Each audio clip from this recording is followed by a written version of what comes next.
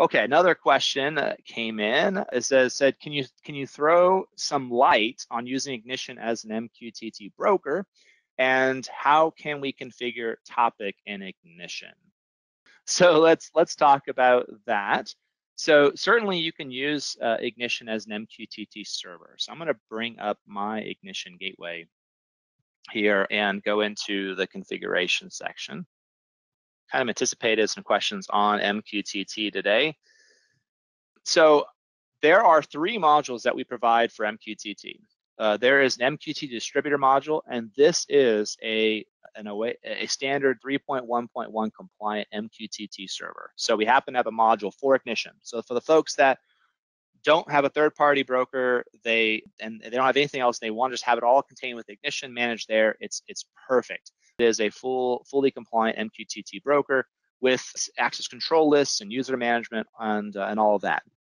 So you can simply just install it. Just by installing it into Ignition, I now have an MQTT server that I can work with, and you can run it on kind of the standard non-TLS and of course TLS ports. We encourage the TLS for having encryption there, but once you have that, I mean, it's as simple as if I go to MQTT-FX here,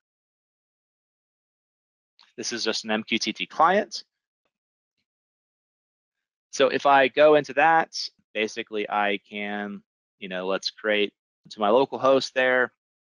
And yeah, I think that should all be good. So let's just do a connect. So now I'm connected to my local broker just like that, and I could publish and subscribe.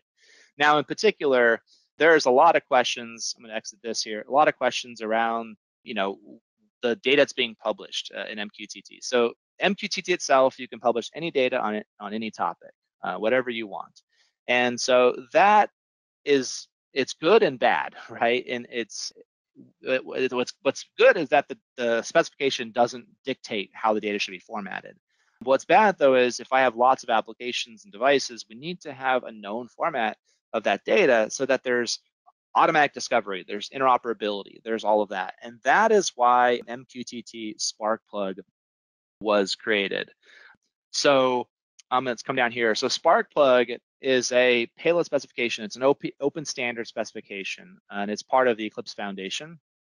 And it defines an OT-centric topic namespace, and it defines the payload and the data models, and how state management works, and of course the ability to publish metadata and actual UDTs or models along with that, and store and forward of data. So really what we're getting here is kind of this single source of truth of data at the edge of the network that is completely contextualized in a format, in a standard format that can be consumed by any system and have that understanding to know what that data actually is.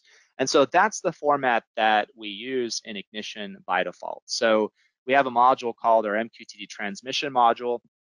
And this module, we connect to that broker. So I've got connected, and we basically point the transmitter to a set of tags, and it will publish that data on that particular topic. So if I look here, I actually have some tags in here. I've got a PLC connection with a couple example tags. And if I go over to my engine, that data was automatically discovered. So there's my group, my edge node, and there's that PLC.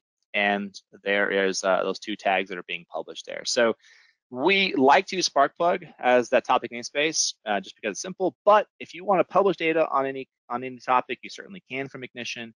If you also want to subscribe to a non-Sparkplug format like a JSON format, you could do that as well within MQTT Engine. So that's not a problem at all.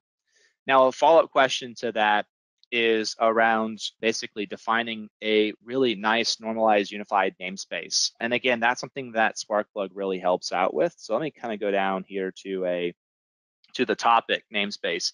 Sparkplug basically forces this, and you have 3 layers in the topic that you can leverage. And this allows for scalable namespace that uniquely identifies all of the actual devices and edge nodes that we have out there.